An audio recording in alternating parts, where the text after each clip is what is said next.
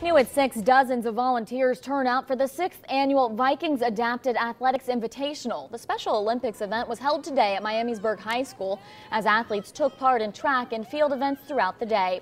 A carnival was also held offering games and prizes to participants. Those at the event were just happy that the weather cooperated. This year it's been great. It usually rains every year, so having a year when it's good weather is nice. A Miami Valley-wide Special Olympics will be held next Saturday at Welcome Stadium in Dayton. Participants at today's event will be on hand for that, and we wish them all luck.